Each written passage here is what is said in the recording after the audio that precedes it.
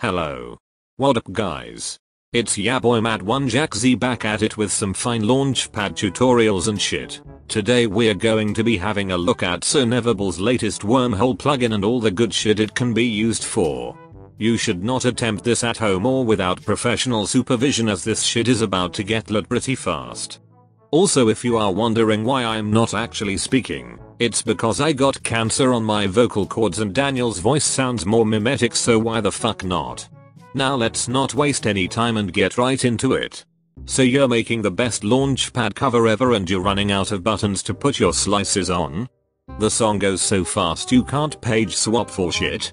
Or you just want your Launchpad to automatically switch those pages for you because you are an extremely lazy cuntbag? Fear not, because I've got the best ever solution for you. For only $99 you can get this sick as fuck Max Fall Hive plugin right now. Just kidding, it's free to download here. Make sure your chain selector is mapped to a macro before proceeding with using the plugin.